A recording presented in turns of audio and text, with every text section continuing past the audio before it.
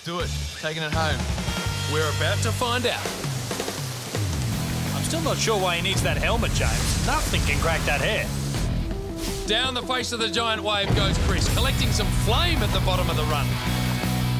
Great landing, a sneaky little roll right there at the end of the wipeout. Now the barrels, and he's hurdling them. This is a good strategy, keeping his momentum going forward. One last one to negotiate, and he's onto the climbing wall. He's got water in his face, he's holding on for dear life. Wow, he's really got a hold of this wall.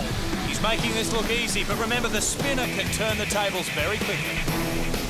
All right, Chris. Here we go.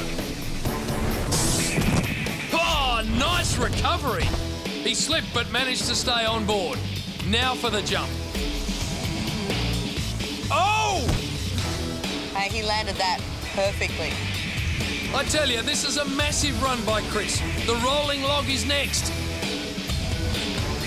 And... no! That splashdown definitely cools off his hot run. He still has a great time going, though. Attempt 2. And he's nearly over. Not quite! So close.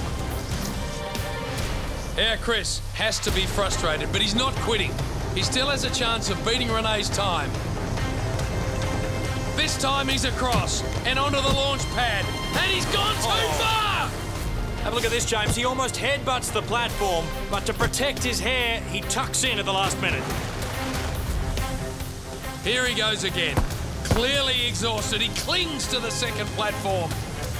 Upstanding, makes the final leap. Hits the buzzer, 5 minutes, 26 seconds. Here Chris moves into first place.